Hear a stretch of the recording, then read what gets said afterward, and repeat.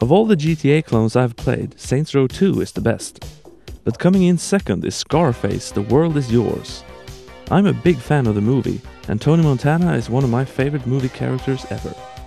The game begins at the end of the movie, which I think was a stroke of genius. You actually get to take control of Tony just before he is to be shot in the back, and this time you can turn around and kill that asshole.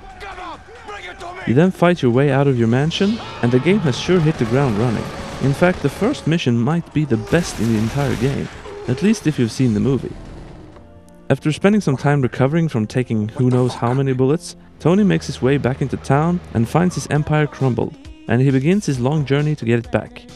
After getting back in touch with his lawyer, who changed from a fat southerner to a slick James Woods...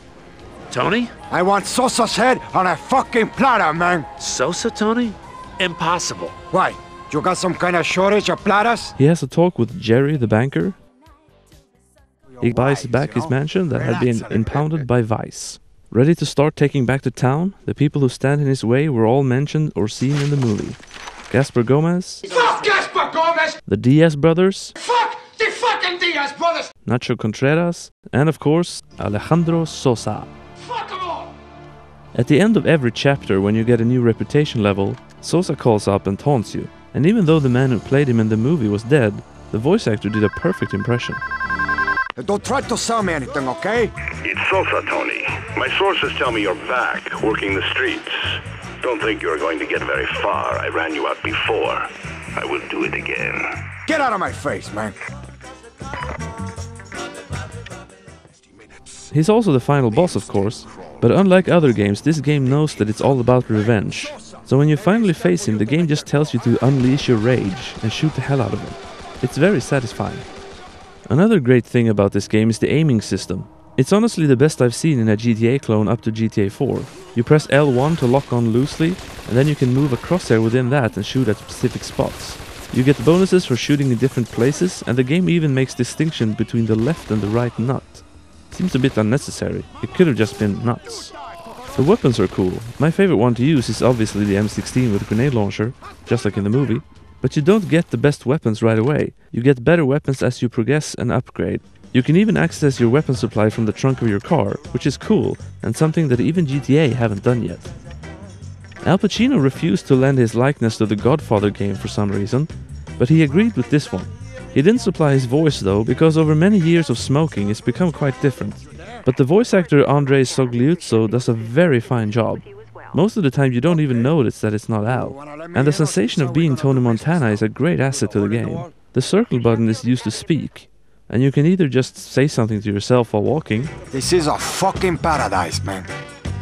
Taunt your enemies. Come on! I took you out the fucking house! Or converse with people. It's no Mass Effect, but there are 250 short little back and forths, and they're often entertaining. Tony, when you say Jew, you're not meaning that in any other way than mispronouncing it. Am I correct? So what kind of donut you like best, man? Glazed or powdered?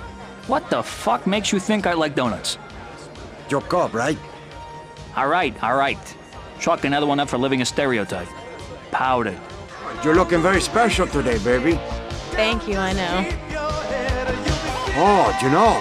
Okay, so I guess you know about the shit stuck in your teeth, huh? Wow, you have such a way with words. Wish they were in English. It's you, not chew. Jesus Christ. When you're in water, Tony will only talk about how he hates swimming, which is a nice touch. Fuck this swimming shit, man. Fuck, I hate swimming, man. Stay too long in the water, by the way, and you will get eaten by a shark. The downside to the conversation in this game is that Tony is more or less a misogynist here. And he wasn't like that in the movie. Not to this degree, anyway. Empowered woman. Ha! There ain't no such thing, baby. When you wanna read fuck, you come see me, okay? Maybe don't wear a bra next time, lady. Taunting your enemies gives you balls. Get enough balls and you can go into rage mode, which is awesome. The screen goes red and you go into first person mode where you're invincible and have auto aim. It feels very fitting, and it can also be a lifesaver since you get health back with every kill while in it. Tony will of course also be very talkative during it, and the music goes dramatic. Another part of being Tony Montana is being the boss. You have several henchmen at your disposal, and it's fun that if you hang up on them while telling them to bring your car or something, Tony will say something like this. Hey, fuck you, okay? Now Tony himself can't shoot innocent people. That's keeping consistency with the movie. If you try and shoot innocents, Tony will refuse it. This ain't in my fucking playbook, man. Running over them with your car, however, he's okay with. Hey, get the butterflies out of my grill while you're down there, okay? Not being able to shoot random pedestrians upset some people who were disappointed that you can't do rampages in a GTA-like game. However, once you've recruited henchmen, you can play as them. While playing as them, you are free to kill anyone, because the henchmen don't have the same morals as Tony.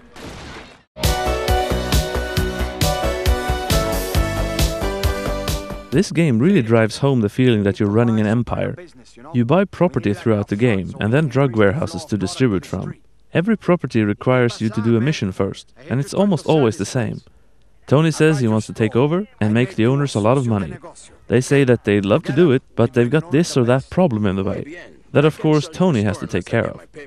Only one of the owners that I recall refused Tony's offer, but then he gets attacked, and after saving him, he changes his tune. If you don't sell me this place right now, I'm gonna kill you myself. How'd you like that? All right. You proved yourself. You have all of Miami to play around in, and later on even a series of islands. The islands are a nice change of pace, and add some sense of exploration to the game. You can drive a nice array of cars and boats, but there are no motorcycles. One cool thing is that you don't have to jack cars if you don't want to. You can just tell the person driving to give up his car and he'll do it. Your car is polluting the air too much, okay? I gotta take it from you. The driving mechanics feel somewhat floaty. It's not bad, but certainly not as good as other GTA clones or any driving games. You can buy tons of stuff with your money, henchmen, investments, and cars or boats, but the furniture and collectibles serve little purpose other than getting reputation points. You can even buy the remains of Manny and Gina from the movie. I don't know if that's nice or creepy. The graphics are good, and I think the water looks very nice. I also love that pink sky, just like in the movie. The music is done a little different than in GTA games. You can listen to it anywhere for starters, not just in cars. And you can choose to listen to individual songs or by category. I usually choose to play with a Scarface movie soundtrack playing, but there's also a large amount of hip-hop and rap songs, because of the movie's popularity in those circles. There's tons of celebrity voices in the game, but because there are so few enduring characters in the game compared to the movie, you only get to hear them once or twice, and that's it. They sneaked in some of the actors from the movie, which is nice. Stephen Bauer, who played Manny, plays the Sandman, who acts like Sosa, Tony's new drug connection. But unlike Sosa, he's much nicer. Robert Loggia, who played Frank, he says the name of every new property you enter for the first time. Pedro's Pawn Shop. And every time you die, you're told that you fucked up. Thanks.